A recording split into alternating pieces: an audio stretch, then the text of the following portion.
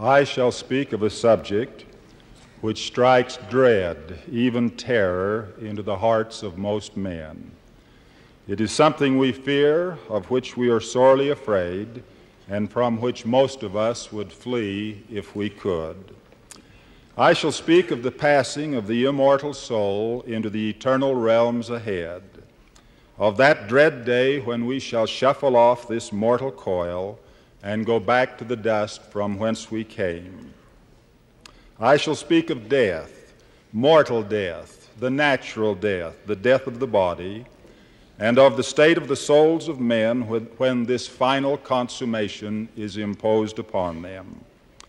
Manifestly, we must all be guided and enlightened by the power of the Holy Spirit as we step into this realm of which carnal men know so little, but of which so much has been revealed to the saints of the Most High.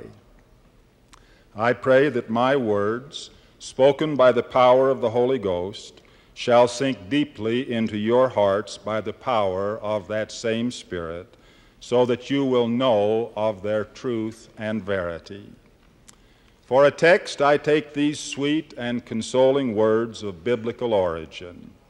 Precious in the sight of the Lord is the death of his saints. To them I append Paul's pointed and painful pronouncement, the sting of death is sin. Death can be comforting and sweet and precious, or it can thrust upon us all the agonies and sulphurous burnings of an endless hell. And we, each of us individually, make the choice as to which it shall be. If we are to place death in its proper perspective in the eternal scheme of things, we must learn first the purposes of life. We must know whence we came, whose we are, and why he placed us here. Only then can we envision whither we shall yet go in the providences of him who made us. We know, because the Lord has revealed it in this our day, that we are the spirit children of an exalted, glorified being, a holy man who has a body of flesh and bones, and who is our Father in heaven. We know that the name of the kind of life he lives is eternal life, and that it consists of living in the family unit and of possessing all power, all might, and all dominion.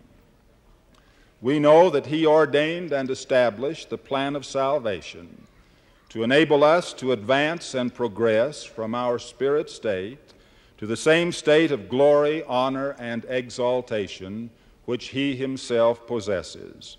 We know that the Father's plan called for the creation of this earth, where we could dwell as mortals, receive bodies made of the dust of the earth, and undergo the tests and trials which now face us.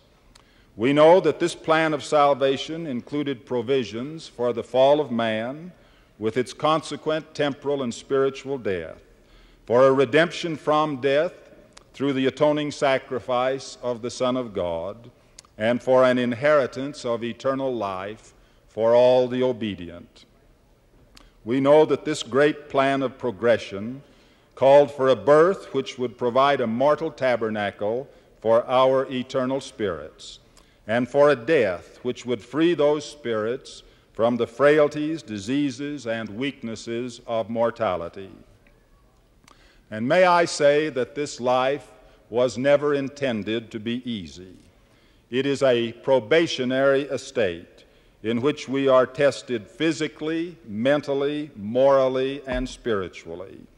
We are subject to disease and decay. We are attacked by cancer, leprosy, and contagious diseases. We suffer pain and sorrow and afflictions. Disasters strike, floods sweep away our homes, famines destroy our food, plagues and wars fill our graves with dead bodies, and our broken homes with sorrows. We are called upon to choose between the revealed Word of God and the soul-destroying postulates of the theoretical sciences. Temptations, the lusts of the flesh, evils of every sort, all these are part of the plan, and must be faced by every person privileged to undergo the experiences of mortality. The testing processes of mortality are for all men, saints and sinners alike. Sometimes the tests and trials of those who have received the gospel far exceed any imposed upon worldly people. Abraham was called upon to sacrifice his only son. Lehi and his family left their lands and wealth to live in a wilderness. Saints in all ages have been commanded to lay all that they have upon the altar, sometimes even their very lives.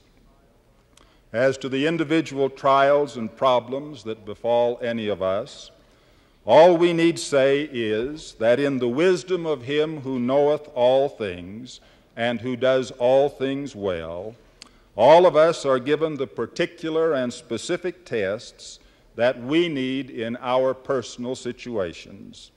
It is to us, his saints, that the Lord speaks when he says, I will prove you in all things, whether you will abide in my covenant even unto death, that you may be found worthy. For if ye will not abide in my covenant, ye are not worthy of me. Now what of death? Of the passing of loved ones, of our life beyond the grave? Our scriptures say, death hath passed upon all men to fulfill the merciful plan of the great Creator. Where the true saints are concerned, there is no sorrow in death, except that which attends a temporary separation from loved ones. Birth and death are both essential steps in the unfolding drama of eternity. We shouted for joy at the privilege of becoming mortal, because without the tests of mortality, there could be no eternal life. We now sing praises to the great Redeemer for the privilege of passing from this life, because without death and the resurrection, we could not be raised in immortal glory and gain eternal life. When the faithful saints depart from this life, they are received into a state of happiness which is called paradise, a state of rest, a state of peace, where they shall rest from all their troubles and from all care and sorrow, and they remain in this state until the day of their resurrection. When the wicked and ungodly depart from this life, they continue in their wickedness and rebellion. That same Spirit which doth possess your bodies at the time ye go out of this life, the Scripture says, that same Spirit will have power to possess your body in that eternal world. Ye must press forward with a steadfastness in Christ, Nephi said to members of the church, having a perfect brightness of hope and a love of God and of all men. Wherefore, if ye shall press forward, feasting upon the word of Christ, and endure to the end, behold, thus saith the Father, ye shall have eternal life. That is to say, all the faithful saints, all of those who have endured to the end, depart this life with the absolute guarantee of eternal life. There is no equivocation, no doubt, no uncertainty in our minds.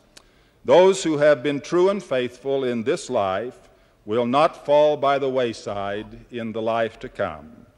If they keep their covenants here and now, and depart this life firm and true in the testimony of our blessed Lord, they shall come forth with an inheritance of eternal life. We do not mean to say that those who die in the Lord and who are true and faithful in this life must be perfect in all things when they go into the next sphere of existence. There was only one perfect man, the Lord Jesus, whose Father was God. There have been many righteous souls who have attained relative degrees of perfection, and there have been great hosts of faithful people who have kept the faith and lived the law and departed this life with the full assurance of an eventual inheritance of eternal life. There are many things that they will do and must do, even beyond the grave, to merit the fullness of the Father's kingdom in that glorious day when the great King shall say unto them, Come, ye blessed of my Father, and inherit the kingdom prepared for you from the foundation of the world. But what we are saying is that when the saints of God chart a course of righteousness, when they gain sure testimonies of the truth and divinity of the Lord's work, when they keep the commandments, when they overcome the world, when they put first in their lives the things of God's kingdom, when they do all these things and then depart this life, though they have not yet become perfect, they shall nonetheless gain eternal life in our Father's kingdom, and eventually they shall be perfect as God their Father and Christ his Son are perfect. Is it any wonder that the Scriptures say, Precious in the sight of the Lord is the death of his saints? Truly such is precious, wondrous, and glorious, for when the saints die, added souls have assured themselves of exaltation with him who provided the way for them to advance and become like him.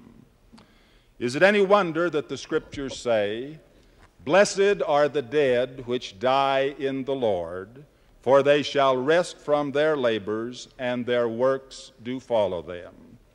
Truly it is a blessed occasion, for the faithful saints have filled the full measure of their creation, and a gracious God will give them all things in due course. Is it any wonder that the Lord says to his saints, Those that die in me shall not taste of death, for it shall be sweet unto them? Is it any wonder that the prophet Joseph Smith said such things as, When men are prepared, they are better off to go hence. Those who have died in Jesus Christ may expect to enter into all that fruition of joy when they come forth, which they possessed or anticipated here.